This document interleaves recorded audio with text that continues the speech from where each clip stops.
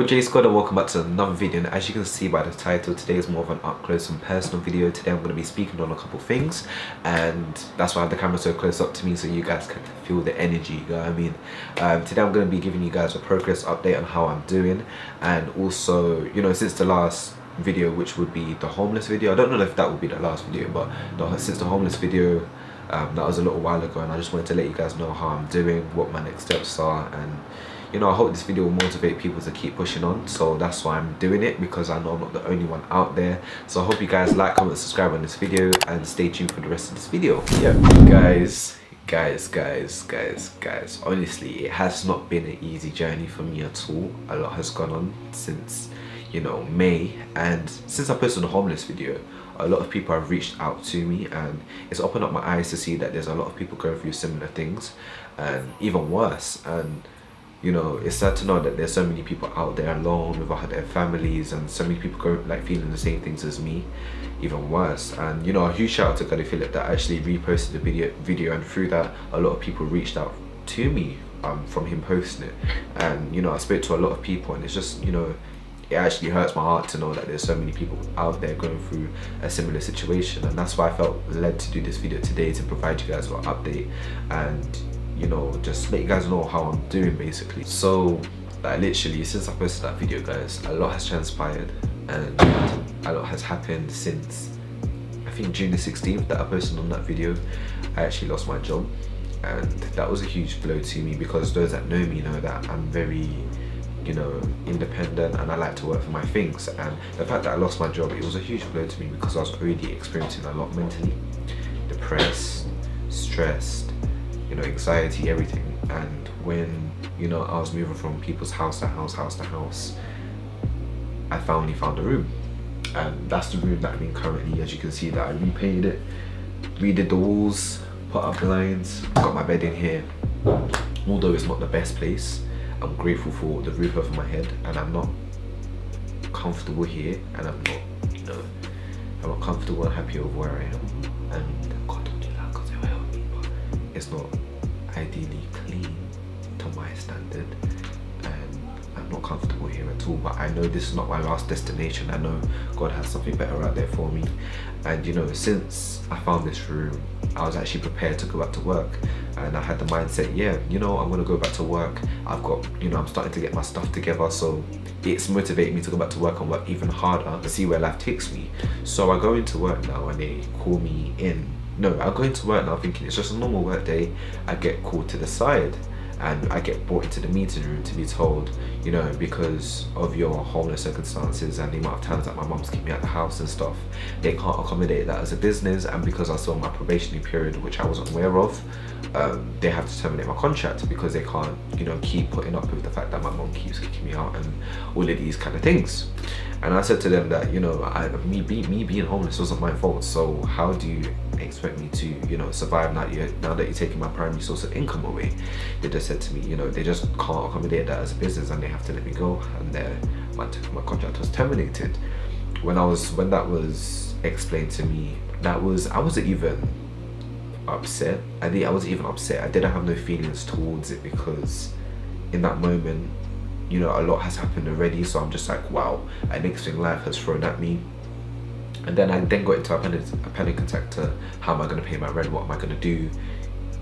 So I'm thinking like, as like, why does God keep doing this to me? Why is this happening?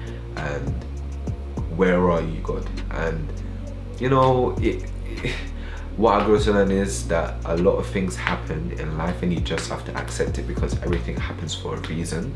And that was one of the things that happened. And the next thing was the whole situation from June 16th up until now. I've gone through a whirlwind of emotions. One day I'm happy, the next minute I'm depressed, next minute I'm having mood swings. Sometimes I even think I have split personality disorder, because I just switch up so quickly. And I'm working on that as myself, because I'm not trying to let this situation bring me down to nothing, do you know what I mean? I'm trying to use this situation as a motivator to get better. And as you lots would have known from my last video, well, if you lot watched all of my homeless video, you lot know that, you know, because of my situation, the stress I was going through, I actually dropped out of college. And you know, when I lost my job, people were telling me to go back to college, and I was just like, no, I don't really want to do it. Can't go back there because I don't have the strength mentally. And you know, knowing the reasons why I left college in the first place, I couldn't face going back there, because I'm just like, you know, it's more like facing up to my fears and, you know, re-entering back into a place where I left there because of everything that I was going through. And then to go back into that place, it was very scary for me. And I was just thinking, like, you know, I was at a point where I was like, if God, no, not even if God, I was at a place where if life is gonna deal me like this, and if I'm gonna continue to go through situations like this, I don't want it anymore. I don't want to work hard anymore, because it just seems as if life isn't treating me well, and like, it just seems as if I'm gonna turn out to be nothing. And me saying that, me admitting that to myself was a lot, because those that know me, that know that I'm a very ambitious person, they know that I have a lot of dreams and hopes. And I was just at a point of standstill. Like, if life is gonna really deal me like this, and I don't want it, I don't want to work hard anymore, because it just seems as if, like, you know, I'm just not meant to move.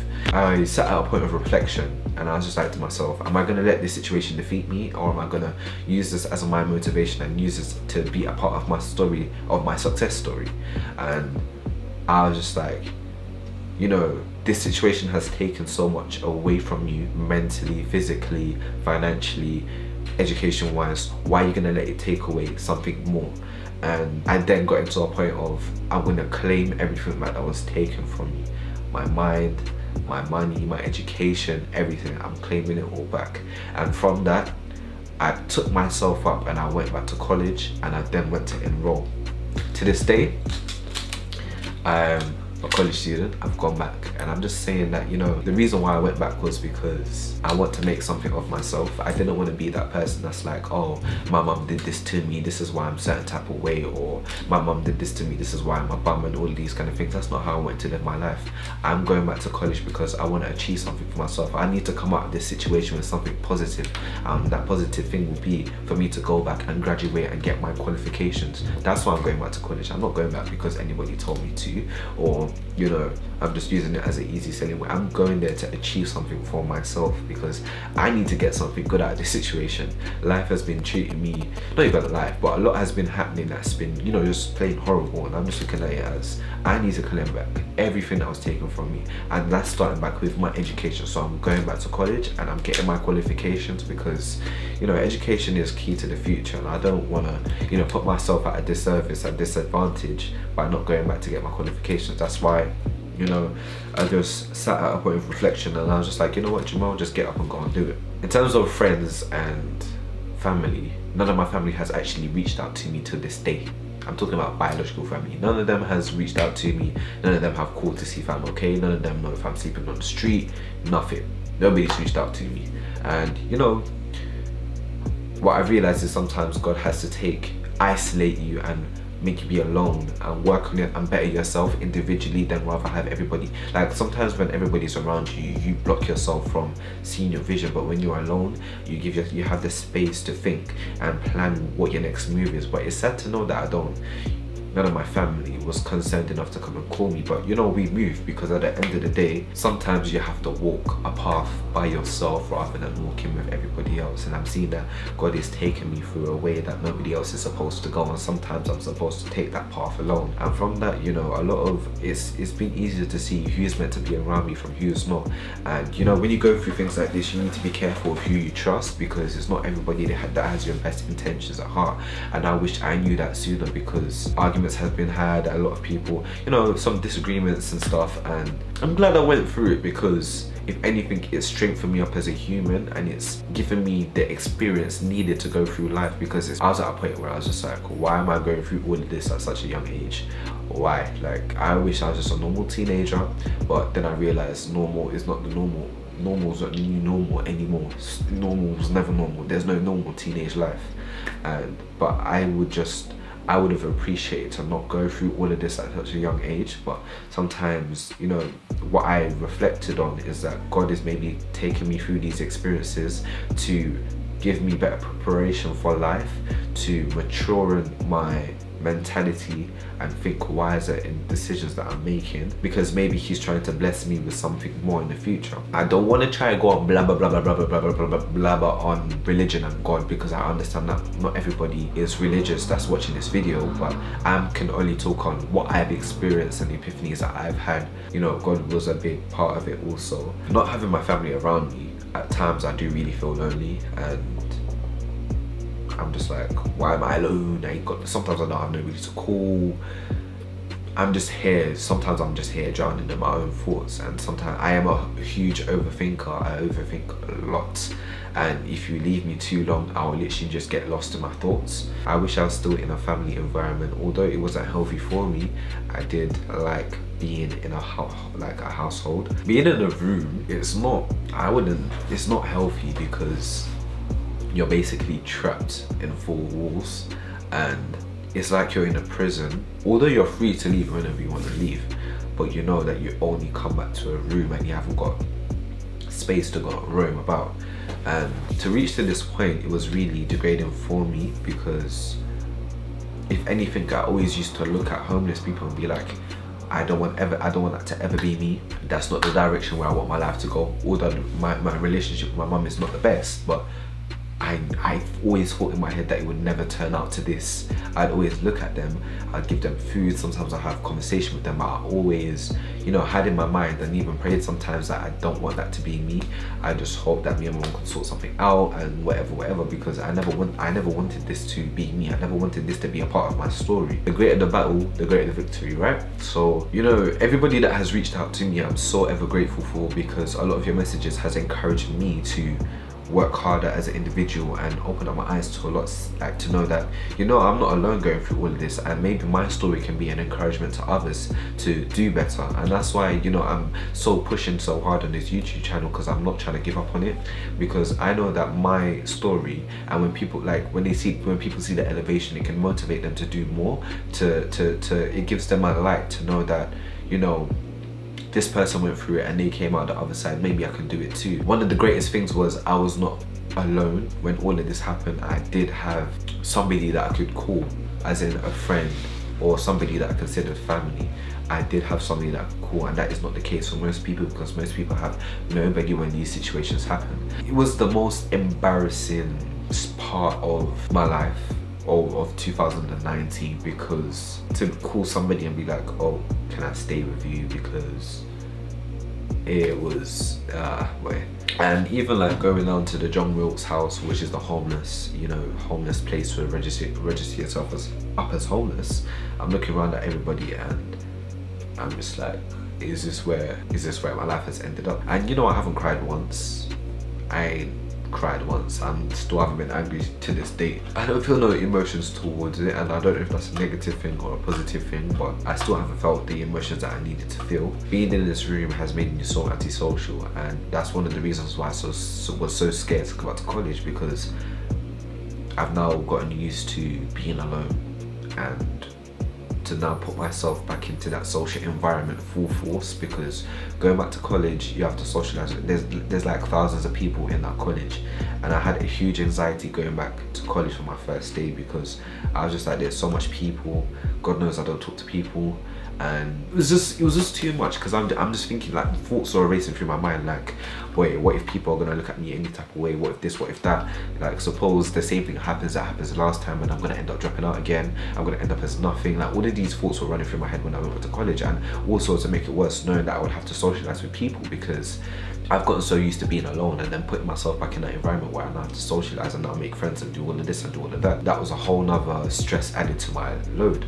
And if anything, I encourage people to talk, because especially when you feel like you've got the world on your shoulders, the worst you can do is keep your mouth shut. I'll never suggest that to anybody. Don't do it, because it will really deteriorate your mind, your mentality, like your mental health.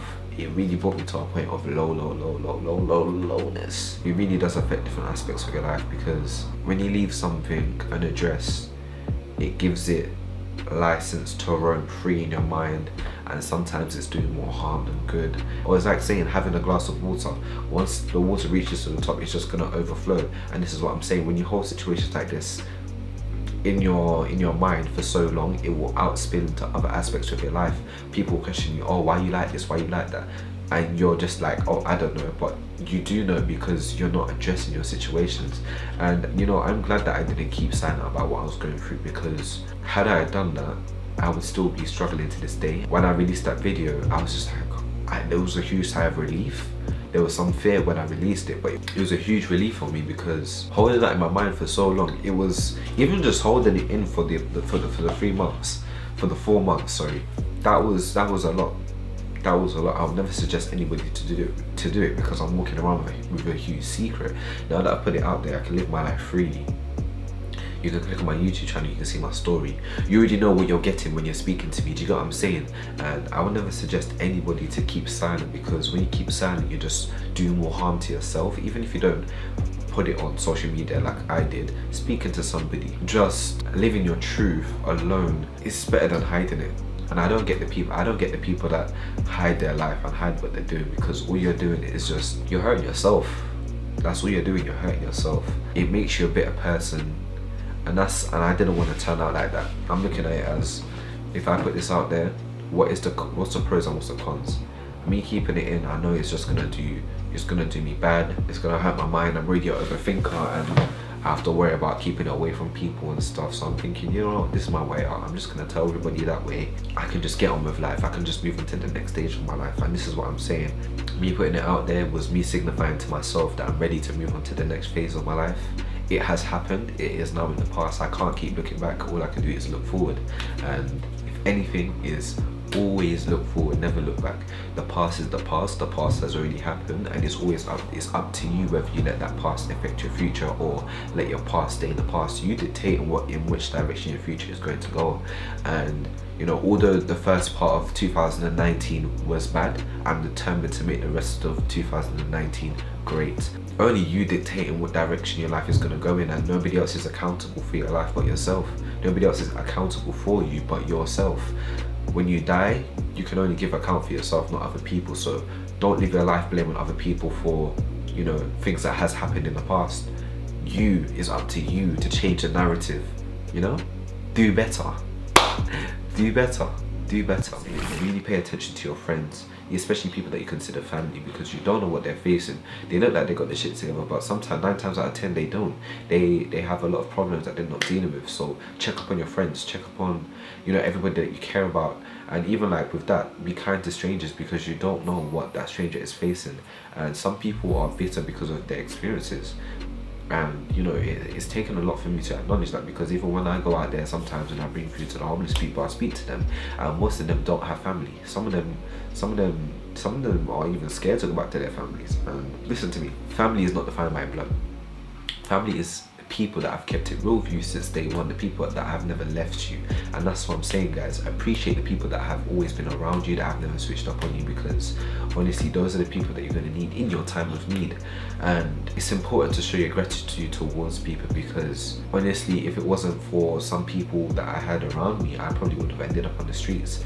And although my situation isn't the worst, it is still my worst, and who feels it knows it. I'm excited for the future, what the future has to hold, although I don't know what my future is yet. All I know is that my future has to be bright. Sometimes God has to bring you down before he brings you back up, for you to appreciate the things in life more. And I'm starting to realize that that's what he's doing. Sometimes he's bringing me through things to know that, you know, you've experienced it, and you're going to appreciate what he has for you next. This time next year, I'm hopefully, you know, I have my life together, and by the end of this year, hopefully I'm out of this place. I really want to get out of here. By next year, I really just want to have a fresh start. You know, I want to go into 2020 with, you know, with accomplishments, and me starting to get my life somewhere, and you know, starting to get things moving, get the ball rolling. And that's why I'm happy that I'm going back to college, because I'm grateful for everything life has to offer me. I'm grateful for waking up to another day, although I'm alone, but I am grateful. And I'm also grateful for the people that are around me, the people that are showing me love, the people that care for me. I'm appreciative to every single one of you. To everybody that has subscribed to my channel, I'm so grateful for you guys, because Wait, I think at this point, I think when I post this video I might be at 200 subscribers, and you know, just to know that 200 people that are there tuning into my videos, that are dedicated to watching my videos, I am so grateful for. And I'm hoping that you guys will stay on my journey and witness the growth, and it will motivate you to do the same. That's why I came up with the name Jae, and Jae is Jae, Jae Edwards. The reason why I've done that is because I'm using my past to make a new person. Do you know what I mean? So there's meaning behind the name Jae. Is my past is my past, but I'm making that into a new beginning. That is the meaning of Jae, and that's why I came up with that name. So, you know, the moral of the story is, although, you know, life isn't great, life isn't fantastic, life isn't going to be what you want it to be. You're going to get your tests, you're going to get your trials, but it's up to you and how you deal with your situations. And you know, nothing in life comes easy, and you're just going to continue to get tested, but it's just, you just got to persevere through it. And you know, not everybody's meant to be on a journey. Sometimes you're meant to just go through things alone. Sometimes you just have to do it alone before God starts to bring the people then back around you. And sometimes you have to evaluate yourself and see your faults and errors and try to correct them, because sometimes you are at fault, and sometimes it's not everybody else, sometimes it's yourself. And appreciate the family that you have around you. If you've got family around you, appreciate them, show them love. If they cuss you, take the cuss in, as in sometimes they cuss you out of criticism, because a lot of, you know, black households, you have a lot of black parents that will just be like, oh, why you like this, why you like that? Just take it, because most of the time, if they don't, when they stop cussing you, and when they stop trying to guide you and tell you where you're going wrong, that is a problem, because it means they no longer care. So the fact that they're killing up themselves to even stress themselves out to even, you know, call you and ask you where you are, or telling you to come home at a certain time, it shows that they care. Appreciate it, because I wish I had all of that. I wish I still had all of that. So my goals for 2019 is to get to a better place, mentally, physically and emotionally. My goals are to finish college. My goals are to get home. My goals are to rebuild relationships between me and my siblings. My goals are to show, you know, give back to the people that have given to me even more. And my final goal for 2019 is to grow this channel. I want every single one of you watching this video to like, comment, and subscribe. I would appreciate if you guys join the J Squad, because, you know, I want everybody to be a part of my journey. I want everybody to see where I end up. Although I don't know where I'm going yet, I know that it's going to be somewhere great, and I really want to be able to, you know, encourage you guys to stay strong, keep going at it, because no matter what situations are thrown at you, you are able to overcome them. And you know, I'm still learning, and I want to, you know, share my experiences with you guys. I want to, you know, I want you guys to see the growth, the evolution of Jae Edwards. And I know that 2020, 2019, 2020 is going to be a great year for me, and I want this channel to grow along with me as well. So I'm not going to be giving up on this YouTube thing. I've got good videos coming out for you guys. I've got a creative mindset. I've got my head screwed on, so you're also going to get the good content. I promise you that. I promise you that. So stay tuned, and thank you guys for watching this video, and this is my life update.